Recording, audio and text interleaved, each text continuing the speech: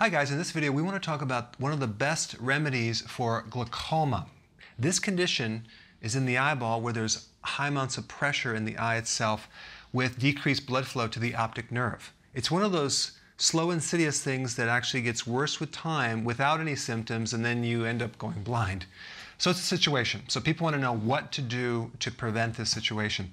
Well, usually there's an underlying hypothyroid issue going on, so you might want to get that checked. And I have a lot of videos, I put some below, of what to do if that's the situation.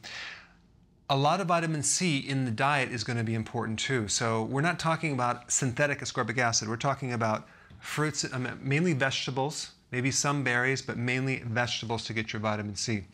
Now, to support the optic nerve, what you need is a B12 and B1, but made in a fat-soluble form.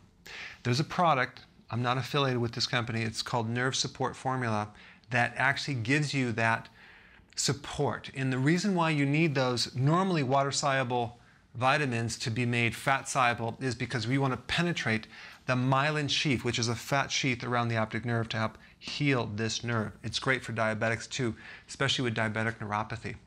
Now, to actually improve the pressure, what I always recommend is a product by a company called Standard Process. It's called AC Carbamide, and you could maybe find it online if you do a search. But this has a natural compound called urea in it, which actually is really permeable for tissue cells.